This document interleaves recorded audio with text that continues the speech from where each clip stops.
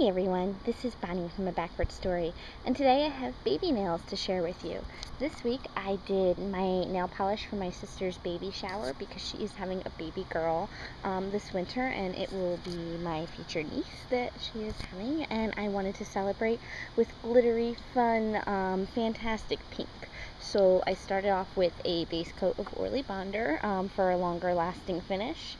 And my base color is from ULTA. It is called Pink Leather, and it's from one of the kits that they give you for free or for a reduced rate when you spend a certain amount of money. It has a bunch of stuff in it. So this came from that within the last couple of years. I don't know if they still make it or not. And then on top of that, I put a little bit of Selena Nicole by OPI in Inner Sparkle, which is a pink and purple and silver glitter.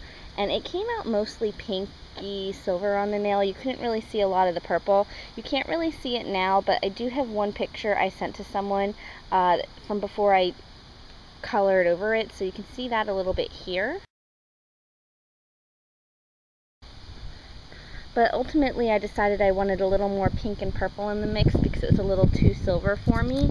So I actually managed to find a brand new nail polish from Hansen. It is from the Complete Salon Manicure Holiday Collection. It is Fa-La-La-Lavender, which how can you not like a polish that's called that? Fa-La-La-Lavender, it's just fabulous. And it's got a lot more pink and purple, and you can see that it's just much darker in the bottle, and it's not so much of an accent as a pop of color.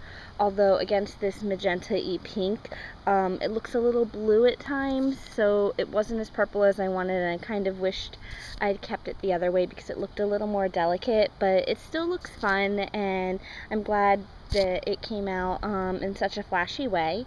So this is what I used. This is just starting to be available in stores now. This one came from CVS.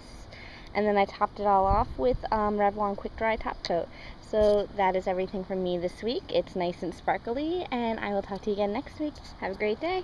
Bye.